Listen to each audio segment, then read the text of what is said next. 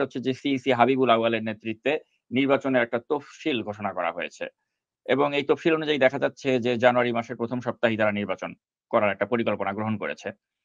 আবার অন্যদিকে ২০০৮ সালের যে মইনু আহমেদ এবং ভারতের ইশারায় করা যে নির্বাচনের সময় যিনি সিইসি ছিলেন সেই শামসুল হুদা, তিনিও বলেছেন যে গণভবনে বসে নির্বাচন পরিচালনা করা সংবিধানের লঙ্ঘন।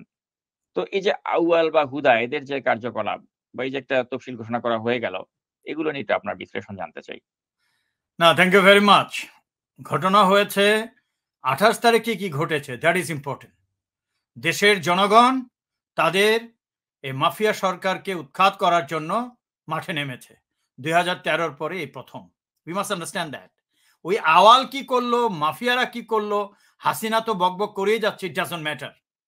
ম্যাটার হচ্ছে জনগণ তাদের যে ক্ষমতা, জনগণের দেশ, তাদের মালিকানা ফিরিয়ে আনার জন্য মাঠে নেমেছে। তারা বিদ্রোহ করেছে এবং তারা ঘরে ফিরবে না। ইলেকশনের তো প্রশ্নই ওঠে না। এই যে হুদা সাহেব বললেন, কি নাম জানি ওনার, পুরা হুদা কি জানি নাম ওনার, শামসুল হুদা। শামসুল হুদা। হি was also one of the part of 111, 2008-এর ইলেকশনও কিন্তু ওই দিল্লির ওই যে তখন যে রডসের প্রধান প্রণব মুখার্জিরা তৈরি করে পাঠিয়েছিল। এখনো বিভিন্নভাবে বিভিন্ন নাটক আসে। 2014-তে হলো এক নাটক, 2018-তে তো চোর আজিজকে দিয়েই সব করলো। কিন্তু এখানে একটা কথা হচ্ছে, সবাই কিন্তু নির্বাচন কেন্দ্রিক কথাবার্তা বলছে।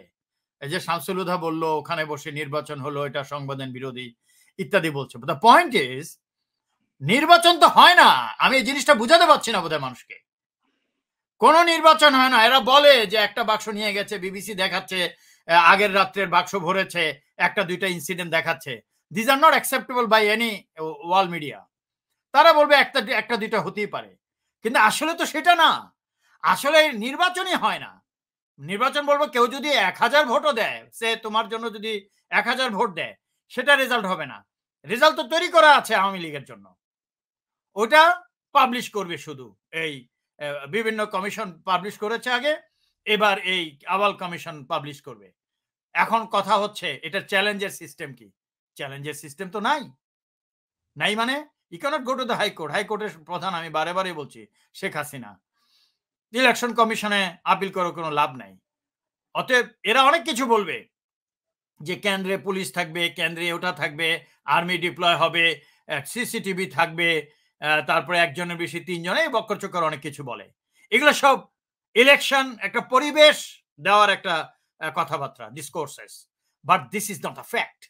ফ্যাক্ট ইজ নির্বাচনই হয় না। আমি যে কথাটা বলেছি, এটা একটা মডার্ন ওয়ার্ড,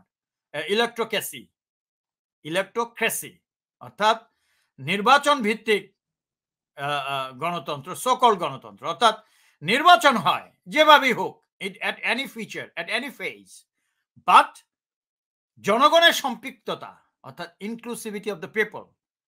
গণতন্ত্র মানেই তো ইনক্লুসিভিটি অফ দ্য পিপল। জনগণের সম্পৃক্ততা নাই, এবং সেই গণতন্ত্র ভারতেও হচ্ছে, ইন্ডিয়ান রডসরা করছে এবং তার আশেপাশের দেশরা করছে। তার আগে আমি কনগ্রেচুলেট করছি অস্ট্রেলিয়াকে, তারা 6 বারের মতো ক্রিকেটের যে ওয়ার্ল্ড কাপ জিতলো গতকাল। আপনি খেয়াল করে দেখুন, ভারত চারিদিকে যে ভারতের দেশগুলো আছে, এই যে সার্ক কান্ট্রিজ গুলো 7-8টা, আমরা, শ্রীলঙ্কা, পাকিস্তান ইত্যাদি, সব দেশে কিন্তু খুশি হয়েছে অস্ট্রেলিয়া জিতেছে। অথচ আমাদের পার্শ্ববর্তী দেশ ভারত যদি হারে আমরা খুশি হচ্ছি। আমি লিখেছি, একটা পোস্ট দিয়েছি। কারণ কি? ভারতের উপরে কার্স, অভিশাপ আছে এই আশেপাশের দেশগুলা। এই ভারত বলবো অনেকে, ভারতীয় রডস তারা জ্বালাচ্ছে আশেপাশের দেশগুলো। এই অভিশাপের জন্য ভারতের ক্রিকেট টিম এত ভালো, এত পারফরমেন্স করেছে পুরা চ্যাম্পিয়নশিপে, অথচ ফাইনালে তারা পারলো না। কারণ অভিশাপ। এই যে 7-8টা দেশ নেইবার কান্ট্রি আছে, তাদের অভিশাপে।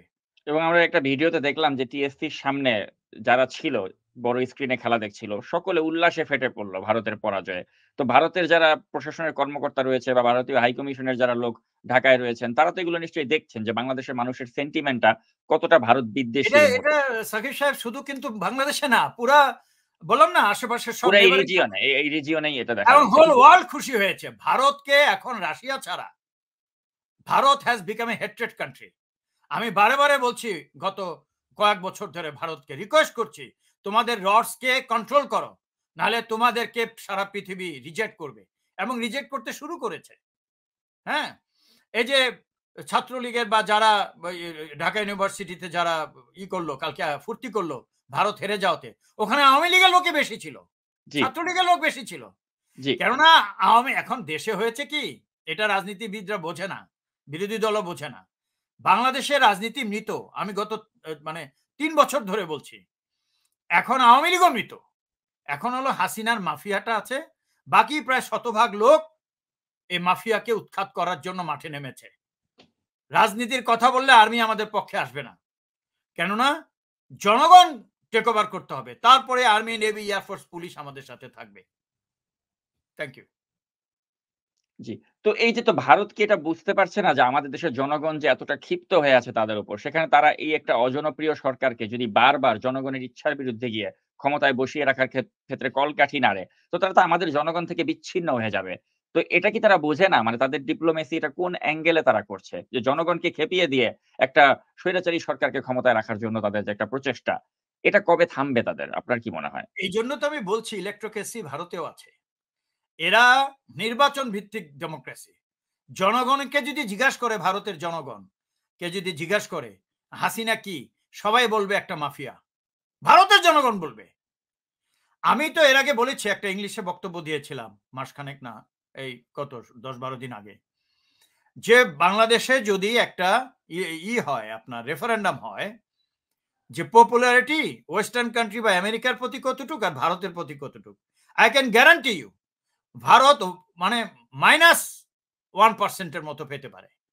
ভারতের কোনো বেল নাই বাংলাদেশে, বিকজ ভারতের জনগণ আমাদের সাথে আছে, রাজনৈতিক সিস্টেম আমাদের সাথে আছে, কিন্তু এই রসটা দখল করে আছে রাজনৈতিক সিস্টেমটাকে, সেটা থেকে তারা ছুটতে পারছে না সে 71 সন থেকে।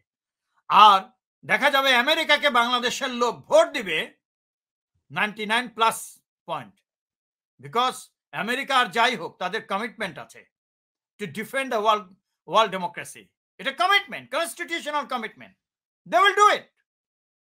এখন কিছুদিন আগে রাশিয়ার এক জাহাজ আসছে, অনেকে বলছে অস্ত্র নামিয়ে দিয়েছে, অ্যাকচুয়ালি ওই আন্দামান দ্বীপপুঞ্জের চারিদিকে হচ্ছিল, একটা নেভাল এক্সারসাইজ হয়েছে, সেখানে মিয়ানমার এবং ছিল রাশিয়ান।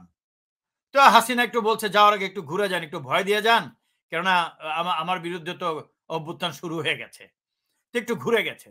আমার পয়েন্ট হচ্ছে, এটা যদি রাশিয়া করার চিন্তা করে আর ইন্ডিয়া, এই জন্যই আসছিল, কিন্তু ওই যে foreign minister and defence minister to India, ওরা অন্য কোনো আলোচনা করেনি, শুধু আলোচনা করেছে ওই যে এক্সারসাইজটা এবং রাশিয়ার যে আপনার নেভাল ফ্লিটস গুলা যে আসছে প্যাসিফিকের পার হয়ে, ওটা নিয়ে আলোচনা হয়েছে, এই জন্য আসছিল।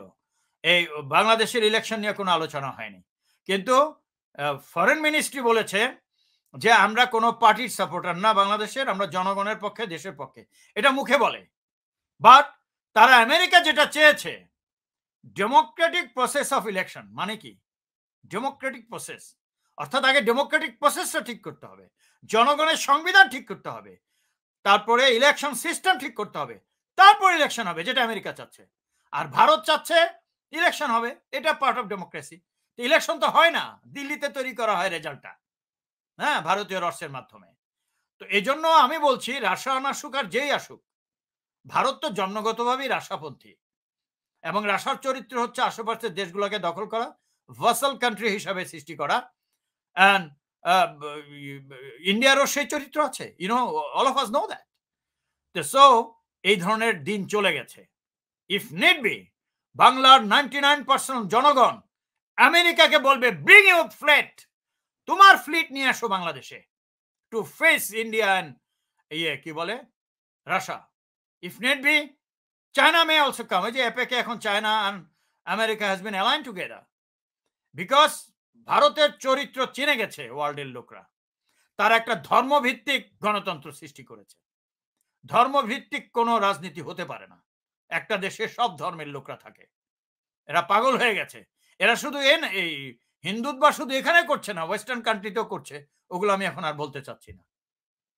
এবে যেমন করতে গেছে, ওস্তাদি করতে গেছে কানাডাতে, হত্যা করেছে, মানে কত বড় একটা গুন্ডা রাষ্ট্র এই টেরোরিজম। কিন্তু অ্যাকচুয়াল টেররিস্ট স্টেট যদি বলা হয়, নাও India is turning into a terrorist country, you understand?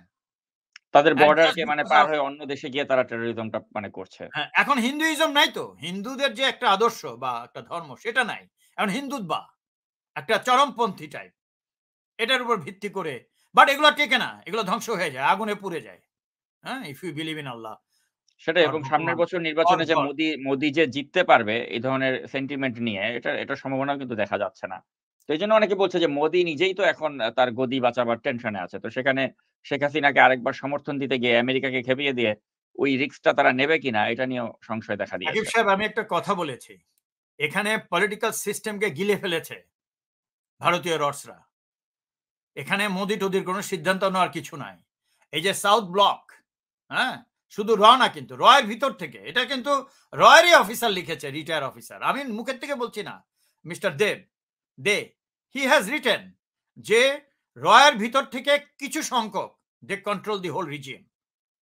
ভারতীয় এই যে মোদিকে ওরাই নিয়ে আসছে, এখন মোদির পপুলারিটি চলে গেছে, মোদিকে লাথি দিয়ে দিবে। কিন্তু ডেমোক্রেটিক সিস্টেমটা তো ফ্লারিশ করছে না, এটা তো আটকে আছে ভারতীয় রডসের কাছে, যার জন্য ভারতীয় রডস একবার শ্রীলঙ্কাকে শ্রীলঙ্কাতে মার খেয়েছে, এখন মালদ্বীপে খেয়েছে, অ্যান্ড কানাডাতে খেলো, পৃথিবীর সব জায়গায় খাচ্ছে। কিন্তু মোদির কিছু করার নাই তো এখানে। পুরা ডেমোক্রেটিক সিস্টেম, যারা মানে পলিটিশিয়ানরা আছে, সবাই মিলে যদি এই রডসকে সাইজ না করে, এই মোদিরই পার্টি যে কি বলে এটাকে, বিজেপি, যখন আসছিল কি নাম 2001-এ, কি নাম জানি ওনার, Atal Bihari Vajpayee was the prime minister, ওকে, সে তখন এই রডস চিনতে পেরেছিল এবং সে সাইজ করেছিল যে তোমাদের কাজ দেশকে নিয়ে করো, বিদেশকে ডিস্টার্ব করার দরকার নাই। He change lot of things. তারপর কিন্তু বেশি দিন টিকতে পারেনি। তারপরে এই রডসরাই পাকিস্তান আর ভারতের মধ্যে একটা যুদ্ধ লাগিয়ে দিল। Again they took over the power of the political system of India. So এই রডস, ভারতীয় roads, regional organised demonic syndicate, এটাকে যদি ধ্বংস না করা হয়, এই উপমহাদেশের সব দেশ ধ্বংস হয়ে যাবে, ইনক্লুডিং ভারত। ভারতের তো ক্ষতি হচ্ছে, আরো হবে। ভারতের এত মাস্তানির কি আছে? নিজের দেশে যে রেপিং রেট, নারী নির্যাতন পৃথিবীর যে কোনো রেকর্ডকে ছাড়িয়ে গেছে। লক্ষ লক্ষ লোক সুইসাইড করে, 50% লোক সিভিলাইজেশন জানে না, তারা আবার ওয়ার্ল্ড লিডার হতে চায়। রিজিয়নাল লিডারই হতে পারল না, সবাই ঘৃণা করে, আর তুমি ওয়ার্ল্ড লিডার হতে চাও। এখন কিছু বাংলা কথা সেটা বলতে চাই না, হ্যাঁ, অমুক জায়গায় নাই চাম, হরে কৃষ্ণের নাম, আমি জায়গাটা বললাম না, ঠিক আছে? আগে নিজের চামড়া থাকতে হবে তো। ওকে।